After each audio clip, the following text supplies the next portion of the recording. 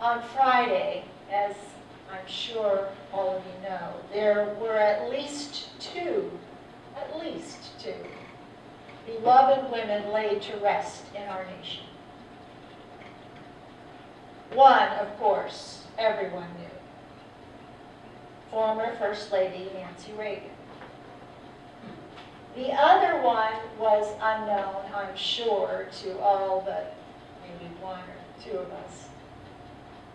Her name was Grace Engelhardt. She was the last remaining aunt in the Rieder family. Now, Brent tells me that his brothers and sisters secretly called her the Little General. And she got that nickname when Brent's father was terribly sick. He died when Brent was 7 years old. And Aunt Grace came to help. She marched up that long driveway and she said to her sister, "Sylvia, you tend to Ray and I'll take care of everything else," meaning the 6 kids and the animals. And she did too. She took no nonsense from any of them. Now, I met Aunt Grace and Uncle Charles, who, by the way, was a staunch Presbyterian, a few Thanksgivings ago when they were about 90. Charles was a gentle soul, and Grace was a force to be reckoned with even then. So, on Friday, Brent went to Ohio for that small funeral and discovered that there was only one other family member there. She was a cousin from the other side of the family. And they hadn't seen each other since they were about 6 years old, and Brent didn't remember her, didn't remember Carol.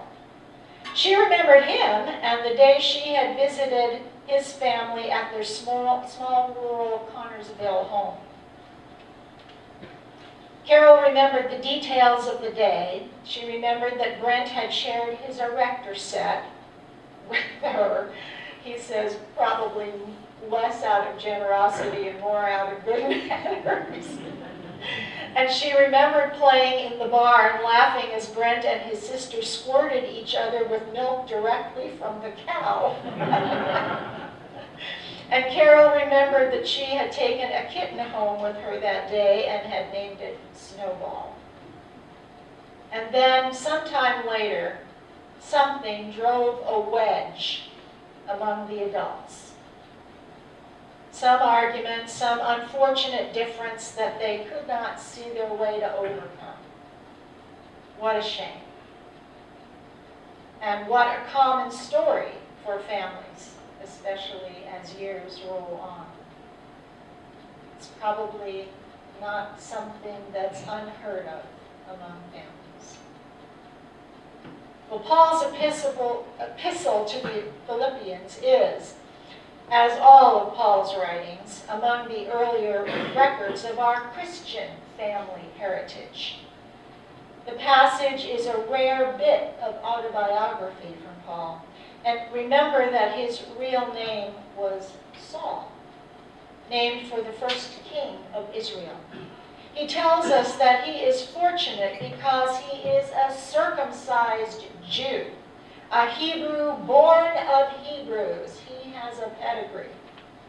He is a member of the tribe of Benjamin, one of the 2 most beloved sons. Further, he is an educated Jew who lived a blameless life under the law.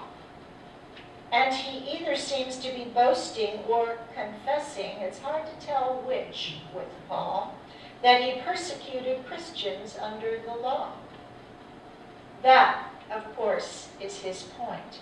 Sometimes our loyalties, our fierce loyalties, even loyalties that we believe are good, can lead us to do, in God's eyes, ungodly things. And could we really do that if we really belonged to Christ? gives us something to think about, doesn't it? Especially if those of us who believe that loyalty is a characteristic that is highly valued. And it is. Loyalty is highly valued. But there are so many things that life asks us to give our loyalty to. Take just a moment and consider in your life the many layers of things that expect your loyalty to one degree or another. Let me help you. Let me name some in no particular order of importance. Your spouse, your parents, your children, siblings, other family, friends, job, country, church, sports teams. And there are no doubt others that have come to your mind. And can you see that inevitably there are times when your loyalty to one or more of these things is challenged by your loyalty to another of these things? Inevitably. And when those moments come along, they are challenging and they are difficult and painful. How do you sort that out?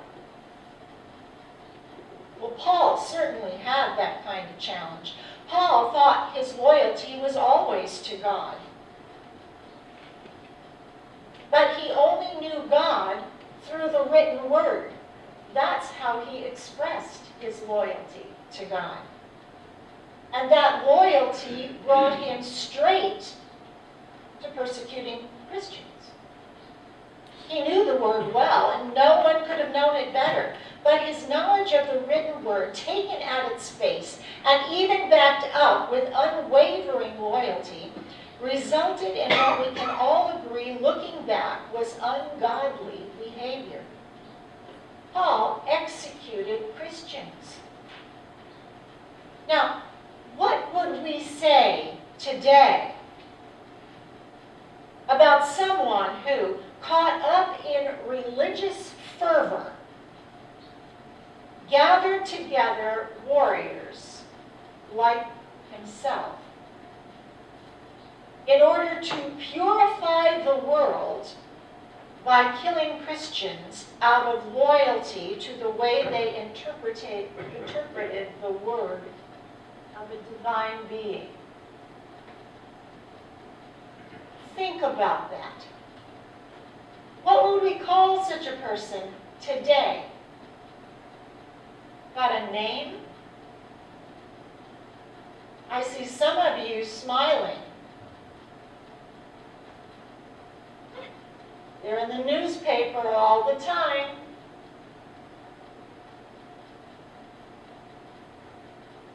But we read his words regularly and take them sometimes over gospel. Well, Paul tells us that Christ spoke to him on a dusty road one day.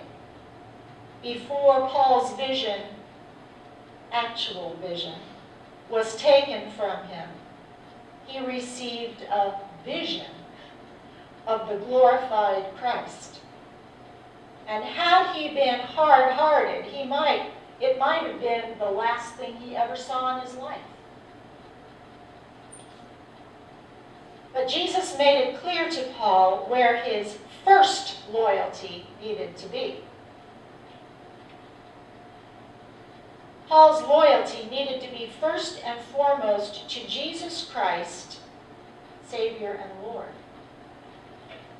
Not the specific written word, inerrant.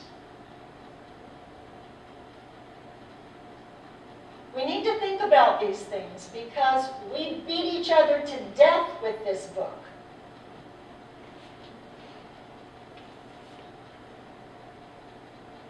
Paul accepted this instruction, this challenge, in a way, this rebuke. Paul had been overly arrogant. He had been blessed in this life, and he knew a lot. But knowledge is only a part of the way to God. Some of us, like Paul, know just enough to be dangerous. What we haven't figured out is how to give ourselves, our whole loyalty, over to the risen Christ above all other loyalties. And that's a tough call. That's a tough one. This means Christ above spouse, above family, above country, above job, above religion, above friends, above, dare I say it, even in Indiana, sports. Oh my goodness, no lightning hit. Now that doesn't mean that we have to sit in church pews all the time. It does not. It's not what it means. But it does mean that we are one loyal, integrated person in all that we do. One person that Christ would be honored to dwell within. Wherever we go, whatever we do, whatever we say.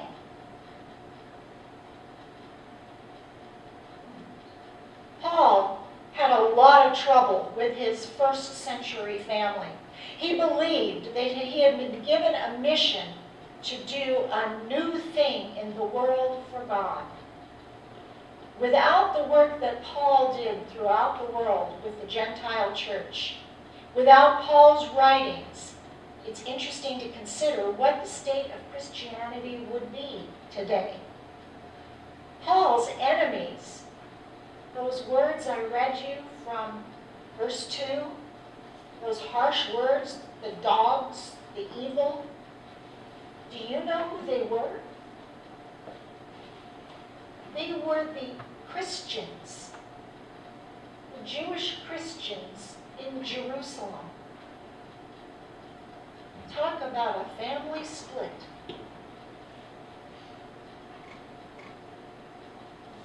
They were still working on the letter of covenant law. They still thought that to be a Christian, you had to be a loyal Jew first, circumcised, dietary laws.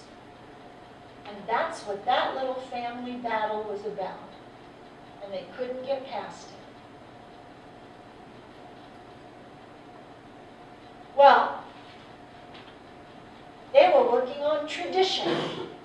And they were working on reading covenant law and the battle. And tradition doesn't sound bad, does it? But it can be. Loyalty to some things that sound godly can end up being ungodly. So the only solution for this is to give ourselves over to the risen Christ. God is always doing new things. That makes it tricky. We can't get stuck like Paul was. We can't. We have to be constantly looking for Christ doing a new thing. Humans are better at divisions and separate loyalties than we are at coming together. We find it easier. It's one of our sins. But as Christians, as people of faith, as God's people, we are supposed to be loyal first above all to God and God's new plans. We are supposed to be who God asks us to be, not according to the letter of the law or to our own interpretations, but by living like the model of Jesus Christ, taking Christ into our hearts. We are supposed to give ourselves over to the Savior, body and soul, living offerings to a living Lord. Christ wants us to belong to Him. And life can be whole and bountiful and abundant and free if we accept his invitation. So let us, on this last Sunday in Lent, this last Sunday as disciples walking along that road with Christ, give ourselves over, body and soul, as individuals and as a church, and be able to say, we belong to Christ.